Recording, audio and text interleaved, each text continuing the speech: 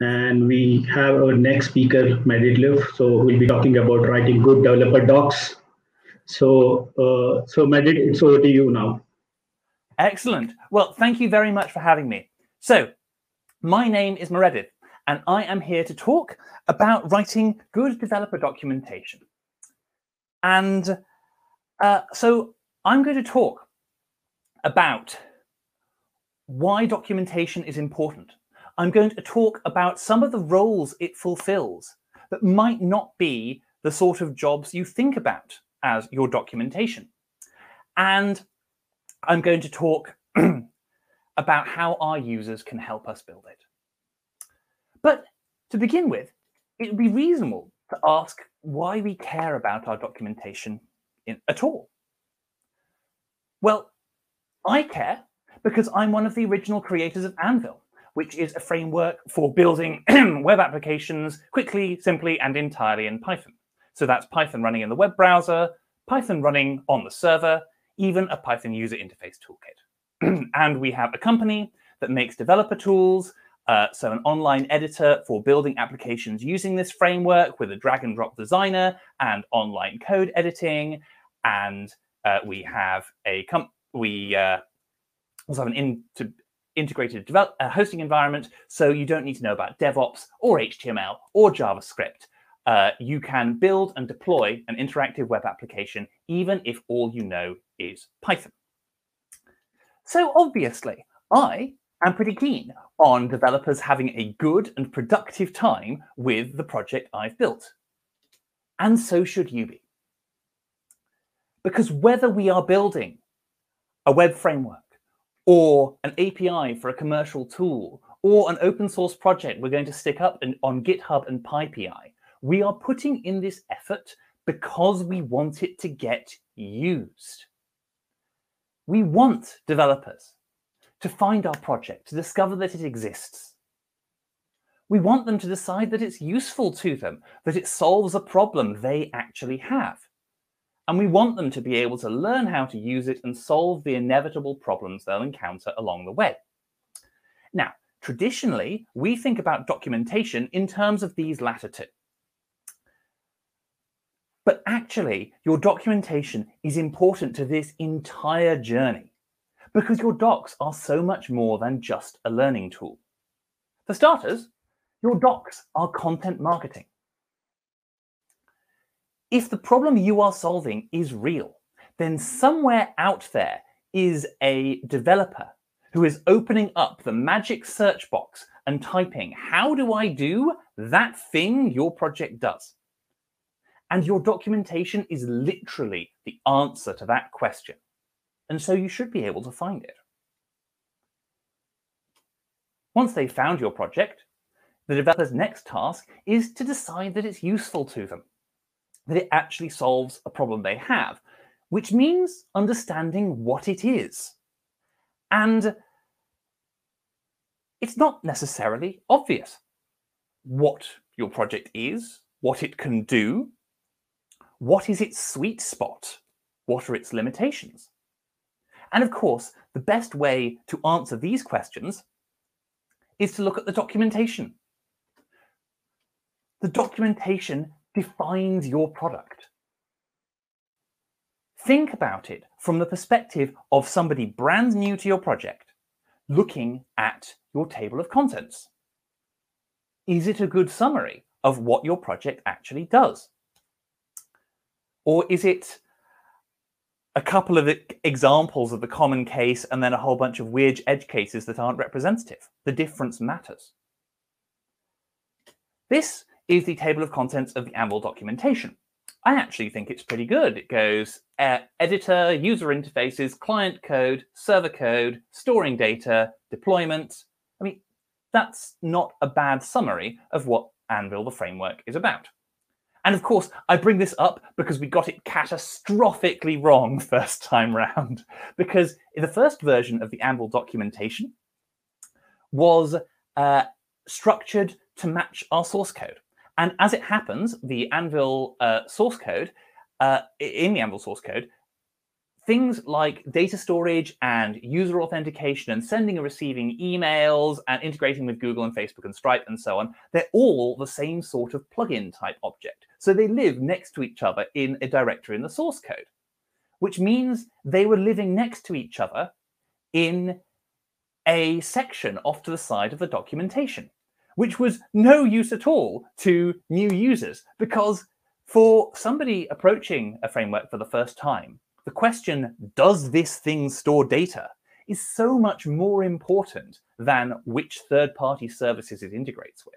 So, lesson learned, we completely rebuilt the documentation so that the table of contents would be an accurate summary of what Amble is about.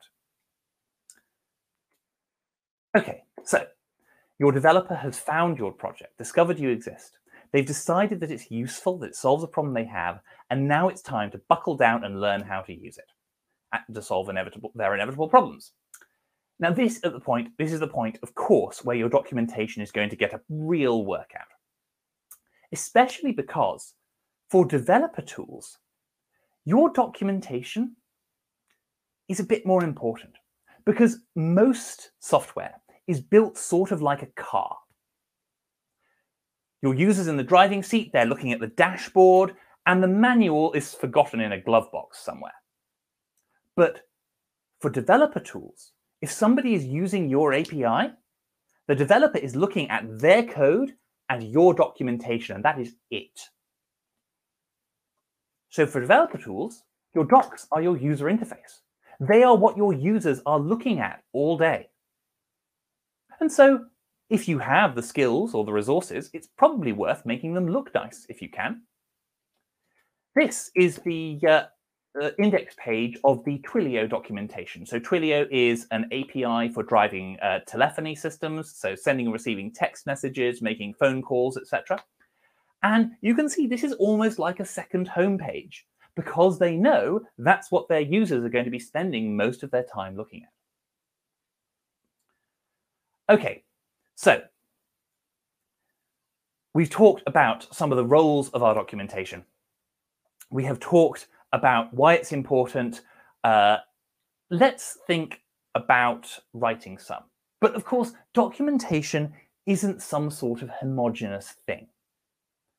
A tutorial is not the same thing as a reference guide. So we should be thinking about what we're writing. Now, we don't have to do this from scratch. A very clever man by the name of Daniele Procida has come up with a framework for categorizing documentation. He puts it into 4 groups. So he divides documentation into your tutorials. So those are the step-by-step guides for learning your way around a project. The explanations, the discursive discussions of how and why it works the way it does. The how-to guides, the step-by-step walkthroughs of a specific real-world task. And the reference documentation, the dry but comprehensive description of everything it does. And actually, Daniele would make a pretty good management consultant, because he's even got a 2x2 matrix going on here. You've got the tutorials and explanations you use when you are studying a project for the first time versus the how-to guides and reference you use when you're actually trying to get something done. And then you've got the step-by-step tutorials and how-to guides versus the more theoretical explanations and reference. So this is a very useful framework, and it's interesting to think with. You can learn more at diataxis.fr. But I am inherently suspicious of anything that fits too neatly into a 2x2 grid. And in this case, I think the biggest problem is down here in the reference documentation, because this framework tries to push too many dissimilar things into that category. Let's look at an example by way of explanation. So the framework says that reference guides are technical descriptions of the machinery and how to operate it. This is clearly a good thing. We want these. But this framework also says that reference guides describe the software itself, the APIs, the classes, the functions, and so on.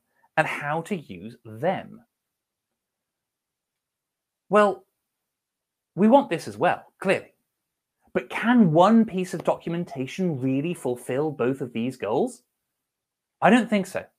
We're going to call this stuff reference documentation and this stuff API documentation, and they are not the same thing. Here's the example I promised. Let's imagine we are writing a unit testing library.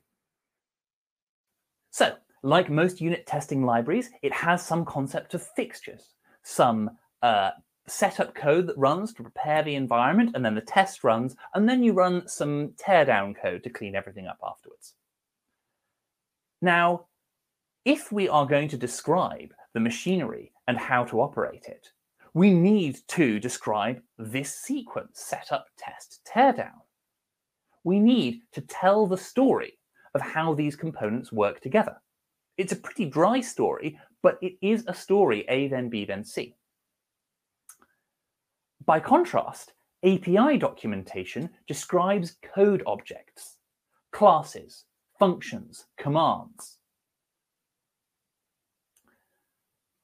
Everything you write in API documentation is about a class or a function or a command. And if that's all you have, there's not a lot of room for storytelling. So if we were documenting this unit testing library and all we had was API documentation, where would we describe this setup, test, teardown sequence? Would we put it in the documentation for the setup function? For the test decorator? For the teardown decorator? Would we try and copy and paste it into all three places? There is just no good place in API documentation to convey this important information. And if you try to build your documentation with only API documentation, you will end up suffering from what I call Javadoc disease. Now, this is slightly unfair because Javadoc is awesome. It was released in 1995. It is the badass great-grandmother of every modern API documentation system. It really did shape the world that followed because it let you write documentation like this. So here's a bit of Javadoc. I've written a function definition down here, and then above it, I've written a block comment where I've written some text, and then I've written a little machine-readable description of the arguments that this function takes and its return values and so on. And a program called Javadoc will crawl over my code, parsing these comments and the function definitions and generating clean, readable, easy to navigate, consistent API documentation. It's really, really very good. It makes it so much easier to write documentation because you just have to comment your code. I mean, it's slightly structured, but you're just commenting your code. It makes it easy to keep your documentation up to date because the docs are right there next to your code and you can update them in the same commit.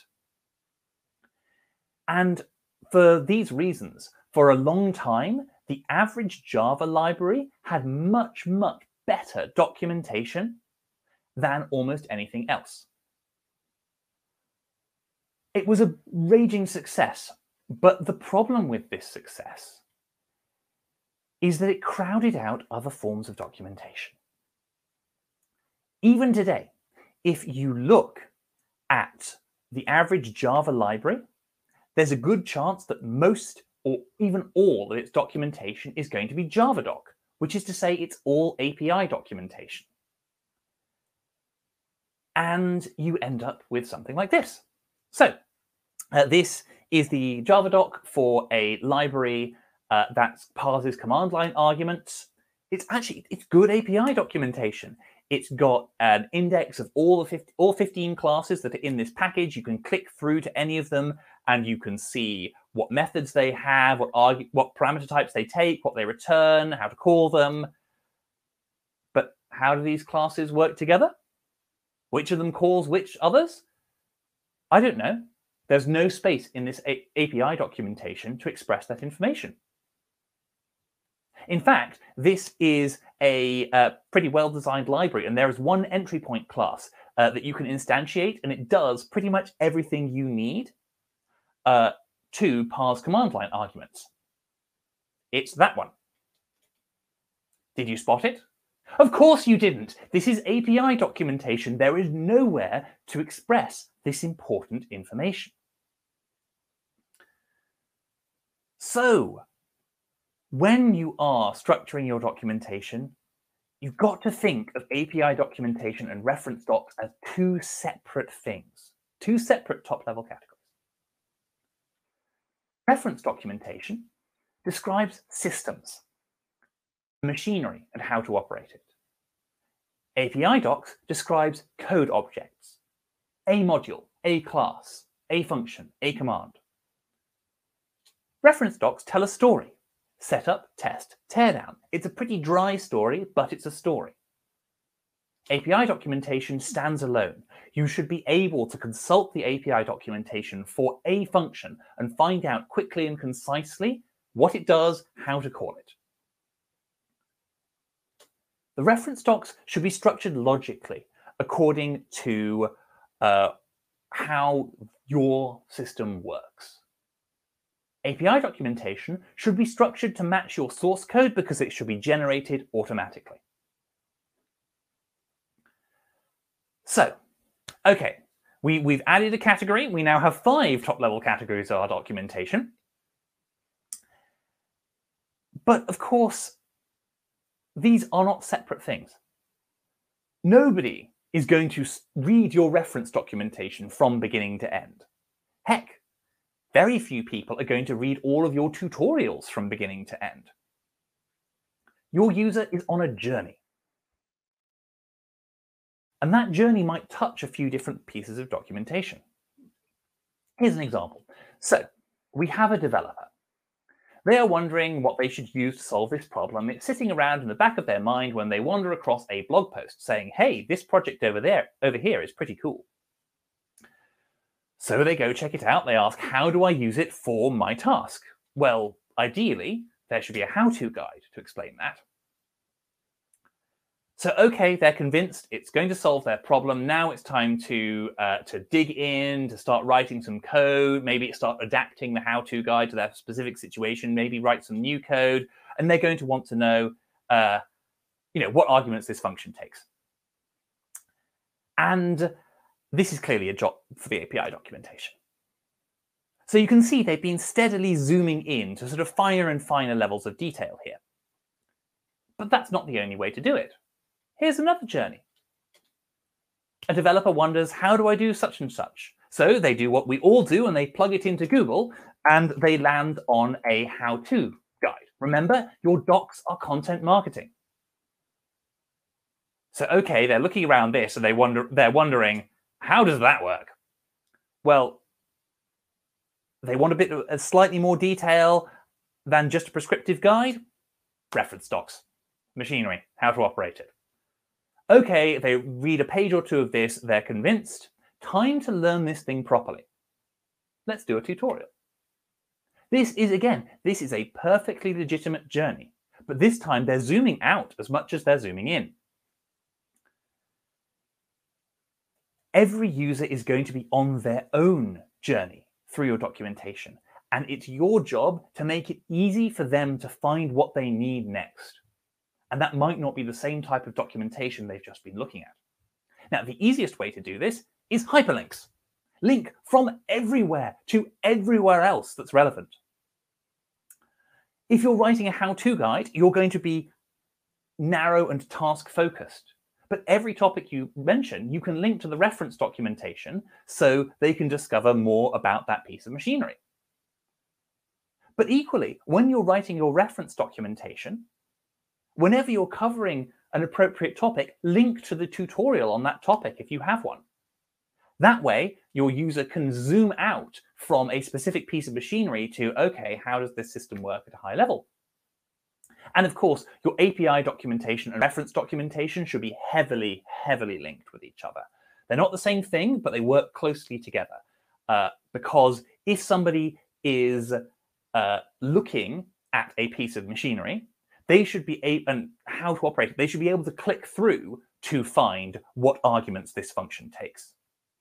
And likewise, if they are looking at the API docs for a class, they should be able to very quickly click through to see what story that class is part of. So hyperlinks everywhere, but links aren't the only way to do this. You can also just put them next to each other. So this is another piece of the table of contents of the Anvil manual. And this is the section that deals with user management. So Anvil has a built-in user sign-up and authentication system. And the first 2 pages here are actually tutorials. We call them quick starts. They are tutorials. They take you on a guide through the system. And the rest of these pages are reference documentation. Now, we have to be very clear. Every page needs to know what sort of documentation it is, because if there's one page that's trying to be tutorial and reference at the same time, it's going to be a disaster. You're going to be neither comprehensive enough to be good reference documentation, nor step-by-step enough to be a good tutorial. But you can put those two next to each other to make it really easy for users to zoom in and zoom out whenever they need to. Okay, so we have our categories of documentation. We have some idea of how they're going to work together. But now, of course, we have an infinite to-do list because there is so much to write in each of these categories. What's most important? What should I focus on next? Well, the best way to answer this question is, of course, to talk to your users. Because if you are talking to your users, you will hear where they need more help. You will hear what is not being properly communicated in your documentation. Now, the best, most high-fidelity way to do this is to do it in person. So this is my colleague Bridget at PyCon. Last time we could actually have conferences in person. Do you remember those days?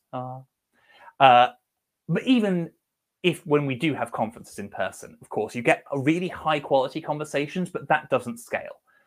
So you should probably also have an online platform. We use Discourse, the free forum software. Honestly, I can't recommend it enough. It's got great functionality. It is easy to set up. It is open source, and it's actually really simple to set it up and host it on your own servers. Or if you're not up for hosting another piece of software, you can go with Stack Overflow, also a good platform. Or, of course, you could set up a Slack or a Discord instance. No, please don't use Slack. Your documentation is stuck behind a sign-up wall, and the conversation's ephemeral. It scrolls away in a day. And that's a problem, because every question is a bug report against your documentation. But if they are answered somewhere public and searchable, every answer is a patch. And those patches naturally gravitate to the holes in your documentation. And so if it is publicly searchable, I mean, your users can help you prioritize what needs to go upstream. But even before something goes upstream, or if a question is too obscure to go upstream, your Q&A section, if it is public and searchable, forms a sixth pillar of your documentation that fills in the holes from the other 5. But now I've made an absolute dog's breakfast of Daniele's beautiful diagram. I will never make it as a management consultant, and it's probably time for me to wrap up. Remember that your documentation is your user interface, but it is your content marketing. It is the answer to the question, how do I solve this problem, that lots of developers have. It is the definition of your product for anyone who's not already familiar with it, which is to say nearly everybody. And for heaven's sake, act like it, especially if this is a commercial project, if you are parched in the desert, dying of thirst for lack of user attention. Remember, this stuff is important way up to the start of your funnel. So know which sort of type of documentation you are writing. Think about your tutorials and your references and your how-tos. Remember that API documentation is not reference documentation, and you probably need both. and talk to your users because they will help you fill in the gaps. I've been Meredydd Luff. Thank you very much.